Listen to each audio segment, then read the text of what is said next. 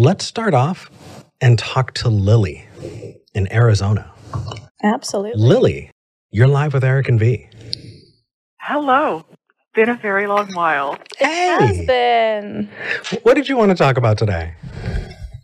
I'm here to sort of continue. It's been a while, so it's not like we're continuing where we left off because my views have changed a little bit Ooh, okay. in some ways. But I'm hoping to have this call get into the heart of what it is that I believe about mathematics. Ooh, I love mathematics. Okay. This is going to be all you guys. Oh, Yeah. I'm loving it. Okay, so I don't think so. Plot twist. What do you got? It's about art, see? Oh, well, then I'm good, too.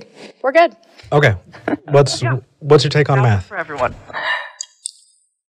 It is primarily an experiential endeavor. It is something that humans do with abstracts. It is not about the ontology of the abstracts themselves.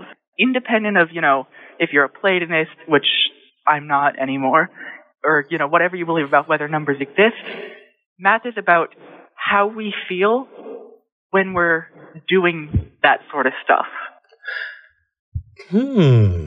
Math is about how we feel. So I guess I kind of want to pin down a couple of things, and I want people to be able to follow with us. So would you mind if I kind of repeated a bit back to you and made sure that I was on the same page? Please do. Okay, cool.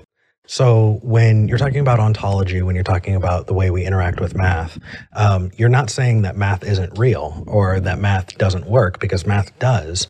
It's just that math does not essentially correspond to things in reality. I can count imaginary things, 1 Daffy Duck, 2 Daffy Duck, 3 Daffy Ducks. I can add them, multiply them, subtract them, but that doesn't make Daffy Duck real in real life. And so that's what you mean by abstract.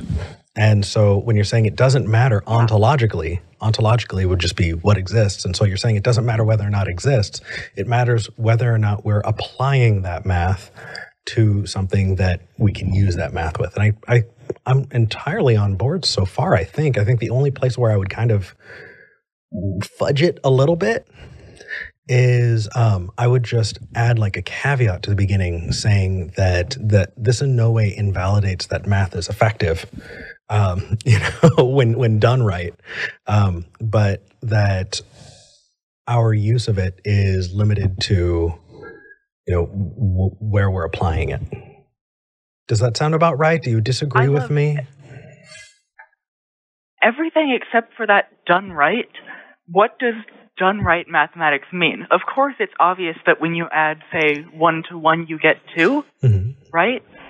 But that's the right way to do it, except in all of the situations where it's not. For example, when Boole came out with his, modular arithmetic 1 plus 1 being 0, that's how we get computers. Or if I'm going to round my time because that's what I have with me right now, 10, in 7 hours for me it'll be 5. 10 plus 7 is now 5? No. We're doing modular arithmetic. There are ways to break the rules for good. It's entirely context dependent. Well, I agree and disagree. I don't think that's doing math. I still think that's doing math right. You're just keeping it in the context of what it belongs, right? You can count single apples and you can count bushels of apples, but 5 apples plus 2 bushels does not make 7, right? You're contextualizing it there. I still think that's doing math right. That's just making sure that you're keeping track of what base you're in. Mathematics is not limited to base 10. So just being consistent, I think, is necessary. Yeah. It absolutely needs consistency and context dependency. Part of what leads me to my sort of experiential view, well, I did have an experience where I saw something in math that I thought was really beautiful and I cried for 3 hours, which was kind of pathetic. But that sort of motivates me in a way. You are Lily. You are my people. You are my people, Lily. Well, I love that. Like, if you've ever been motivated to tears by beautiful music, that's exactly the sort of thing that happens for me when I'm just like, let's hash out like this really neat, obscure proof for the handshake lemma on graph using the incidence matrices for this and that. I'm just like, yes, that's pretty, and I'm going to cry about it because it's so friggin' cool that I get to. It's like there's this playground in my mind with ideas that I just get to run wild with, and that's sort of because what makes it now okay that we've done it in a single base, addition, I should say, in a single base forever, and then Boole comes out with, a binary system, a base 2 system that we run our computers on today, or, modular arithmetic base 12 for our clocks.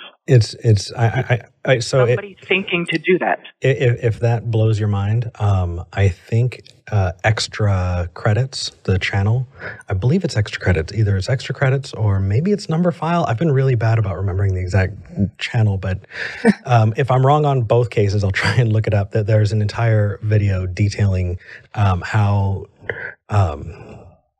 non-Newtonian physics, came about, and how it just it's fantastic. And for people who are watching who are just zoning out, because I can see V's soul leaving their body, just a little bit, as for a turn of phrase. What's amazing, you guys watching this, like, I've never been a math person. I've never really enjoyed math. I know that the payoff for math is way at the end after you've done all of the intense, boring work. But let me tell you something. Math is philosophy. Philosophy is math in many cases. And being able to see that and understand that really does help, because Lily, I think your view on the subjective take of understanding mathematics, I would never have gotten there if it wasn't for philosophy. I would never have gotten there. I would have thought, 1 + 1 always equals 2. But no, because nobody really thinks. It seems obvious, but 1 apple plus a bushel of apples does not equal 2 apples, right? It is entirely context dependent. And in that same way, we just need to apply that kind of thinking, to everything else. And it helps in so many arenas. That's what makes it art. I love that you said that, Eric, so much, because that's what makes it art. Is that it's a creative endeavor. You're asking, primarily, from what I've seen, aesthetic questions. You're guided by asking a question about some structure on an abstract, which I know is, but, how much of, if you put a triangle in a box, how much of its box does it take up, and why is that so? You're asking questions, you can draw pictures, you can sort of probe into this. Yeah, how many spheres can you fit into that container? What is mathematically correct? Yeah, so Lily, you are the kind of person that I would just talk all night to.